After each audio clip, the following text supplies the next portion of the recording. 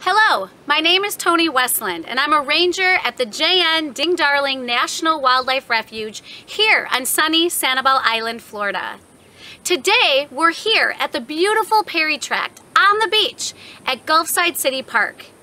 To ensure the protection of wildlife, the Perry Tract is closed to the public. Visitors, however, can learn of the Refuge's Perry Tract exhibit here at Gulfside City Park and learn about the wildlife it protects, its history, and the connection to a very special woman. Ophthalmologist and malacologist Louise Merriman Perry established a home on Sanibel with her husband Nelson R. Perry in 1926. Here, her love for seashells blossomed, and she eventually published multiple books on Florida's marine shells.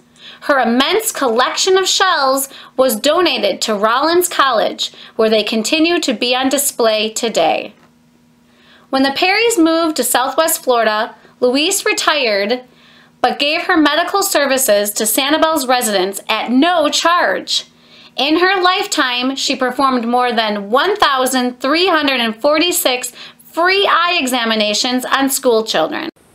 Later in her life, her philanthropy continued, and Dr. Perry donated her Sanibel Haven to the U.S. Fish and Wildlife Service. It's the only part of the refuge located on Gulfside beachfront. But remember, the tract is closed to the public to ensure the protection of critical wildlife and its habitat. Now to explain further, the U.S. Fish and Wildlife Service manages natural habitat and the National Wildlife Refuge System, which protects millions of acres in more than 560 refuges nationwide and in the Caribbean. And one of those refuges is...